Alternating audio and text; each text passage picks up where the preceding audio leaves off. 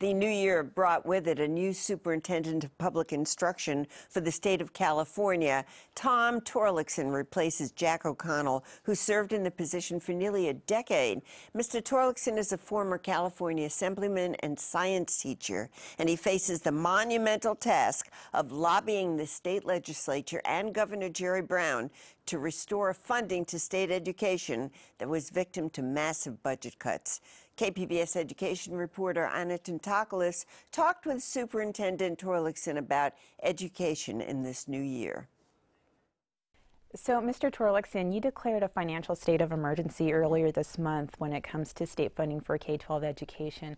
Was that merely symbolic, or does that alert come with mandates or help for local school districts? Well, I wish I could call in the National Guard and commandeer billions of dollars that we need in our schools, but it was more symbolic in terms of saying truly our schools are in a state of emergency. The cuts have gotten to that severe of a level.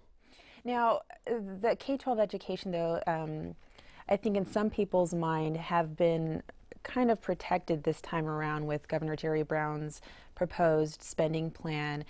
Is that true, or could you elaborate on what the status is for K-12 education? Well, first, schools have given far greater in proportion to other parts of the state budget in the last few years. $18 billion has disappeared, cut. That's 1/3 of schools' funding. This year, the governor is saying we have to balance it. It shouldn't just all be cuts, and he's had fewer cuts targeted at the K-12 system, but there are still hundreds of millions of dollars of less money, which means cuts, to the schools, and a $2 billion rollover or deferral of payments. So frankly, the schools are facing a tremendous challenge, and I'm unfortunately afraid we're going to see tens of thousands of pink slips again coming out in the March deadline because of the lack of money. Now, Governor Jerry Brown has also indicated one way to help the situation is by calling for a special election and to extend tax initiatives. Yes. Tell me specifically how crucial that would be for K-12 education, that special Yes. election and extension of tax credit initiatives. And it is absolutely essential that voters of California rally behind that. This is what's different about this budget. It's real, it's not smoke and mirrors. The governor's being honest with us about the severity of the problem. It's not pushing it off to the future. It does depend on a balance. Instead of just cuts, it's let's continue a level of taxation or investment that voters have already put forward. Let's vote yes to continue that $8 billion package. Without that, the schools again would be facing $2 billion of additional cuts. I don't know how you do it. We have one of the shortest school years in the modern world. We have the most crowded classrooms in this nation. We're already seeing a number of schools on the edge of bankruptcy and problems. And so given again, the financial climate, on the campaign trail, you set forth some priorities, things you'd like to do, extending career technical education programs, preschool for kids, math and science. How do you expect to do anything at this point as state superintendent, given the fact you really don't have any money?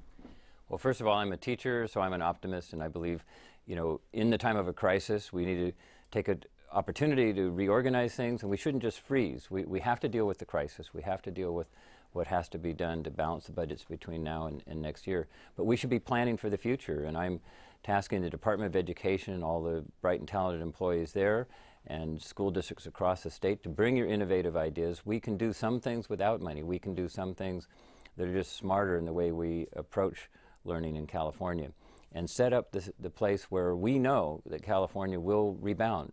We're resilient. We're going to come back. And the new California that emerges from this crisis will be stronger, brighter, more hopeful, and more creative.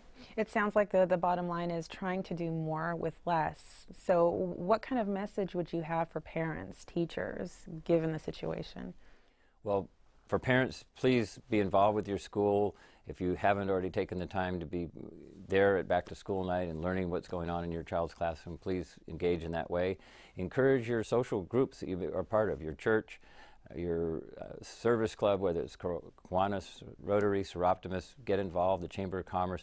We need creative partnerships with the schools. That's something I'll be promoting very big, is getting the business community more involved, helping our schools succeed, helping them financially, helping them with professional skills and teaching that they can impart with our students. Well, thank you very much, Mr. Torlakson, for joining us today. Thank you, Anna.